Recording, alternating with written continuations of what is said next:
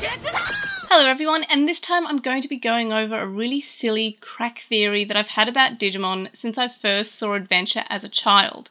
And that is that the player character from the first Digimon World game, which we know as Hero or Mameo or Analog Youth or Analog Boy, so this child became Gennai/Gennai depending on what version of the dub you watch. So, while yes, I can hear you from here, you are probably saying, hey, that's absurd. The video games typically do not exist in the same universe as the anime. They're completely separated by their own continuity and they don't really overlap.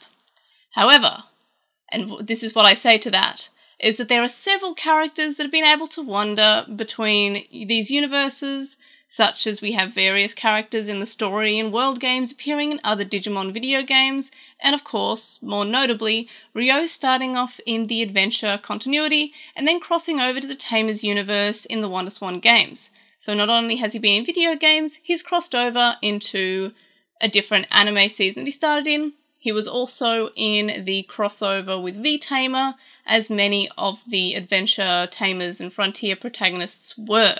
So he counted as the Tamers part of that crossover. So it is possible. So what if Hero, or Mameo, depending on how you want to call him, in a similar way to Ryo, was able to transcend time, space, and even the multiverse, or I don't know, is there a Digimon cinematic universe or just a Digimon universe? I don't know. But in any way, what if he was able to transcend these universes and end up in the Adventure continuity somehow? So what exactly am I basing this really wild, crazy assumption on, or at least how did I as a very small me? So as a kid, I noticed that Mameo and Gennai both wear dog tags. And that was the connection that my little brain made. While I also had a theory that these dog tags that Gennai wore were the tags and crests, or whatever equivalent they had, of the original chosen children that we find out about later in the first season.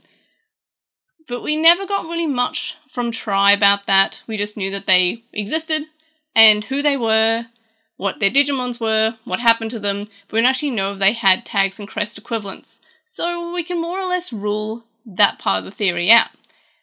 So besides the dog tag wearing, we also have the fact that we meet Gennai and Mameo/Hero, both on File Island. And that was enough for little kid me to say, dog tag, same place. There we go. Myth busted, it's all solved. Mameo and Gennai are the same person. But why does Gennai often say that he's not human nor Digimon?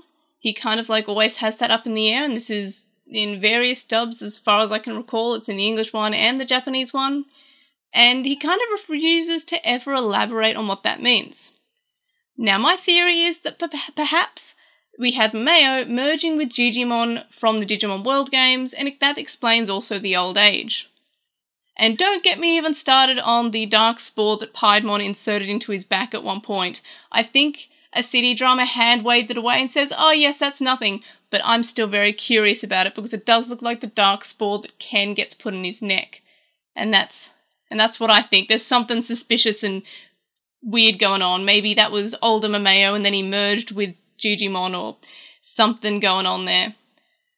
There's also the possibility that maybe Mugendramon in Digimon World is somehow related to the Mugendramon who fused with Chimeramon to be Millenniumon in the WonderSwan games, but who knows.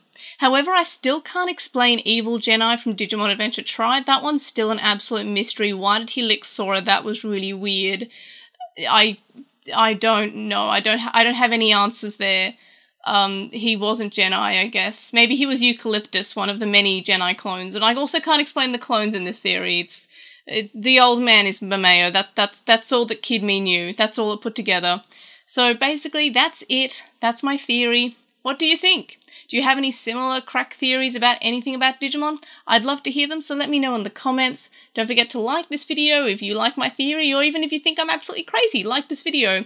And of course, subscribe if you haven't already, because According to my analytics, not many people are subscribed who are viewing the videos. So I'm going to stop doing the finger guns now because it's weird. But anyway, so subscribe if you want to see more videos like this. I have like 1,000 other videos for you to watch. Even if you didn't like this one, maybe there's something that'll tickle your fancy. I don't know.